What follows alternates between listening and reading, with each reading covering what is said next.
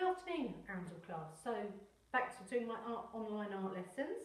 So this afternoon we are doing some artwork inspired by our Anansi story that we've been looking at in our guided reading this week, and we're going to be doing some spider webs.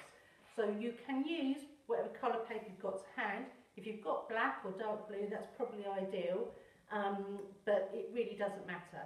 So when you have got some black paper, something like that, okay, what you would need is some white chalk or some white oil pastel, or chalk pastel will work fine as well, even white paint.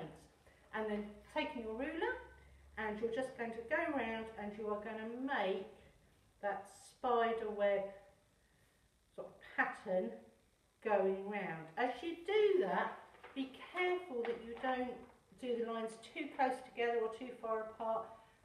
Vary how you do them, because anything in nature isn't precise, so you will get some bits of the spider web which are closer together than others. So you carry on round doing that all the way. And I say, if you haven't got a black piece of paper and you end up doing it on a coloured piece of paper or a white piece of paper, you can, like I've done on here, just use the black lines and a black pen. So you can do that. So when you have then finished, you then need to start making the lines going across. Again, don't make them too regular, make them all different sizes. With your ruler, going round, making some lines going across. We're sort of following that African style of artwork that we've looked at before when we did our kente cloth designs. Also the work that we did last year on our pop art, and the patterns used in op art would also come in useful for this exercise.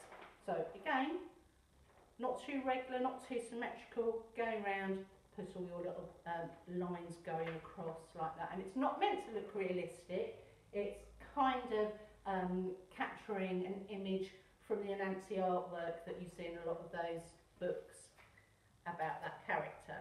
Then, once we've done that, where you have made your lines going across, you can do some pattern work.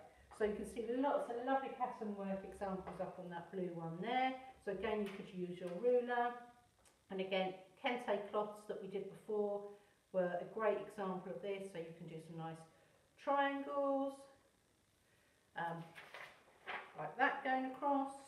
You could do some circles. You could do cross hatching, lines going across diagonally. So you can just start to build up your patterns like that. But as you can see, there's some quite detailed ones there, and I actually really like on that blue piece of artwork the little white dots as well, which kind of mark where the bits of a web all join together. All right. So that's your activity for this afternoon. Be quite adventurous with your patterns. Try to mix them up a little bit. Try not to do all the same thing.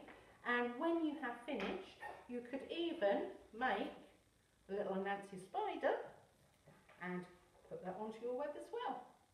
So enjoy your art lesson this afternoon, Arundel class, and I look forward to seeing what you produce on Google Classroom. Bye-bye.